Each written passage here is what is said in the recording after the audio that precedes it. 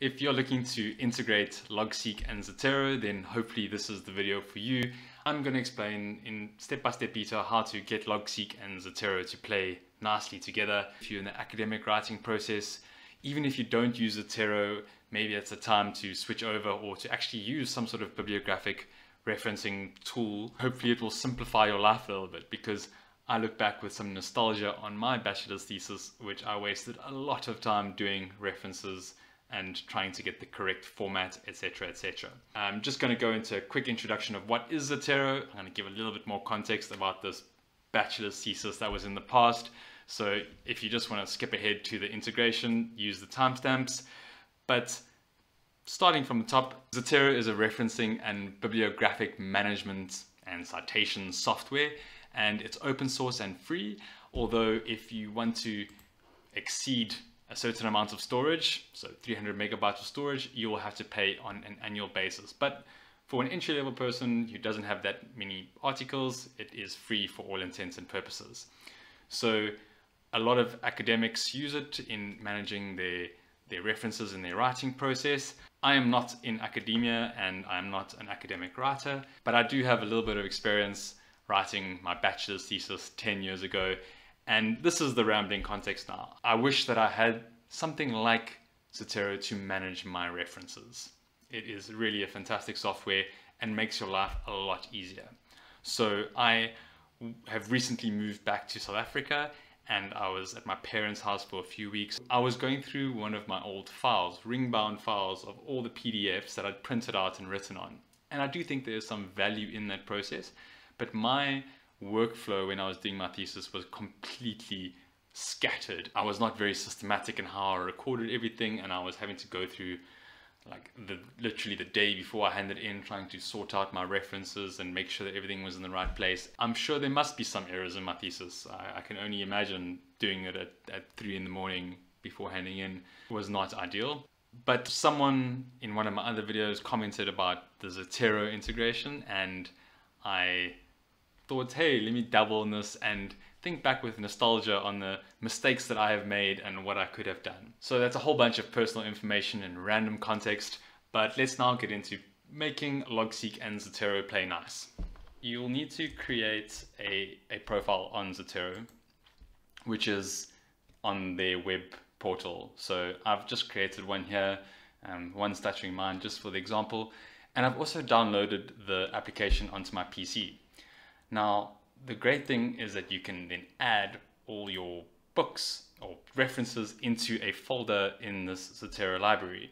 So if I add a book, I can enter the details here, but even that I think is a little bit of a waste of time, because there's this really cool feature where you can say, enter your ISBN number for your book. So let me just go to an example of a book that I might need. So Craig's Soil Mechanics,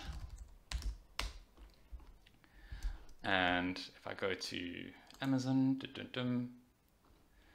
and I find the ISBN number here, let me just copy that, and then I can add, let me use my web application or my desktop application.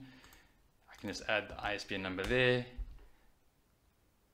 and then the book comes up with all the right reference materials on the right here, which is crazy.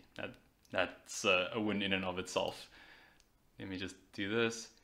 I know another book that I needed would be, just to prove this is not a one-off case, soil liquefaction. I think it was Bean and Jeffries was the author of the book. Let's see. And yes, I think this might be it. Mike Jeffries and Ken Bean. And again, get the ISBN number there, and then go to Zotero, and voila, my book. Now, the other cool thing is you can just drag and drop your journal articles or PDFs into this, and it will automatically recognize, well, the few that I've tried. For the most part. Let me just find them on my second screen here quickly in my downloads folder. think this was one of them.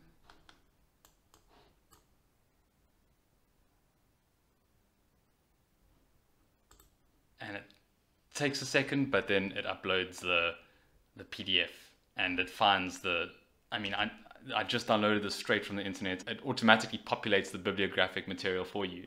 And then another one that I found,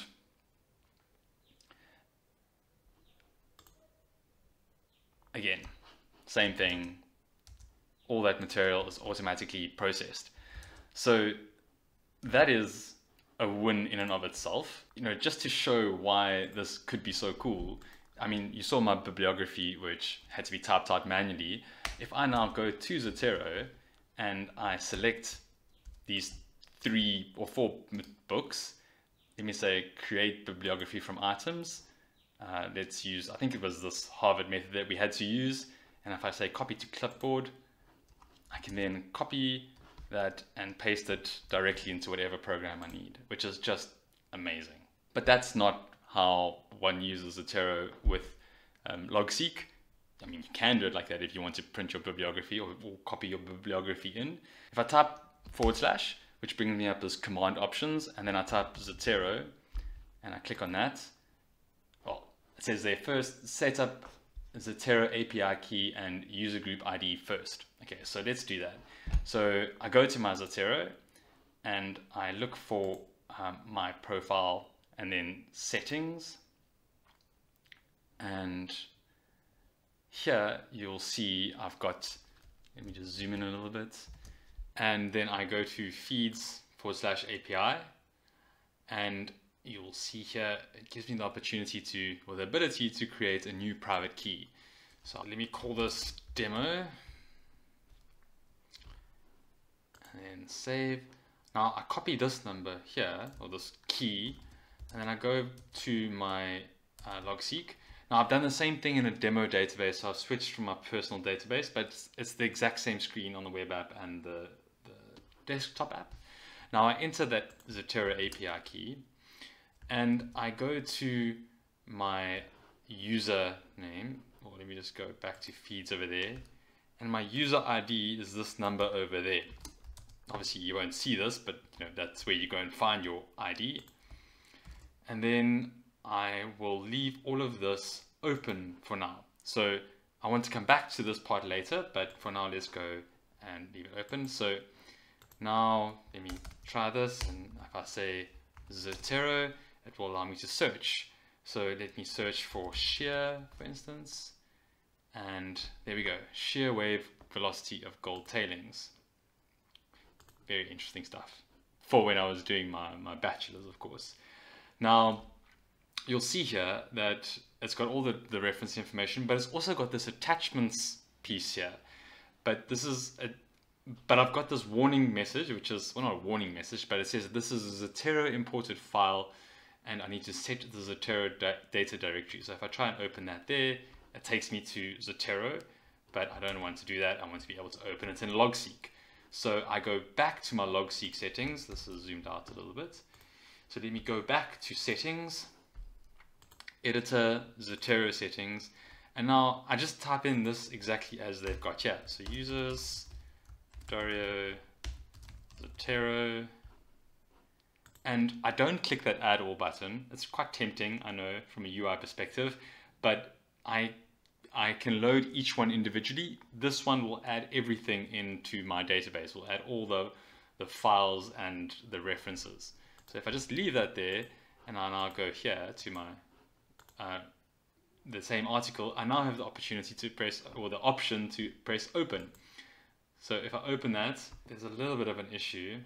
It says missing PDF. So this missing PDF, I think I've just made an error in the settings. Let me just quickly go check that. I'm going to leave this in here in case this helps someone, because I've just played with this a little bit this afternoon.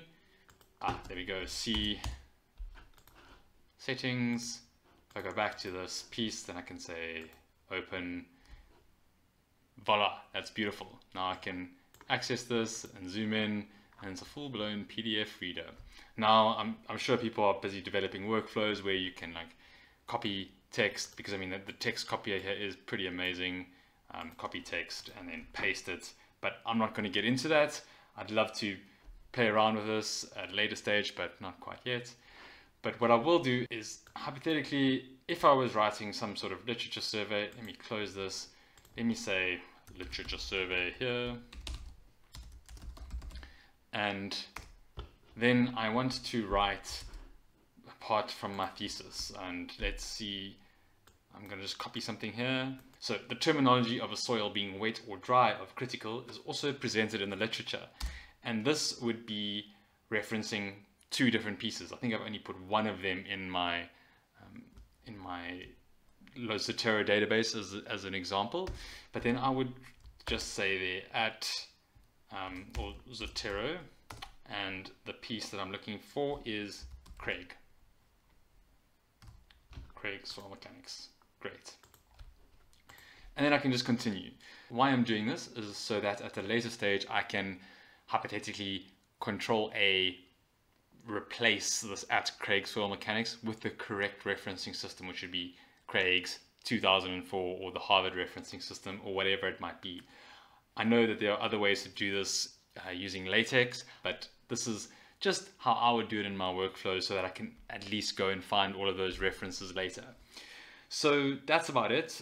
Just want to give a shout out here to my sisters. I'm going to send in this video because they're both working in academia. So hopefully this can be of some use to them and you, whoever's watching the video. I really hope it helps. Please let me know what you thought and look forward to seeing you back soon. Cheers.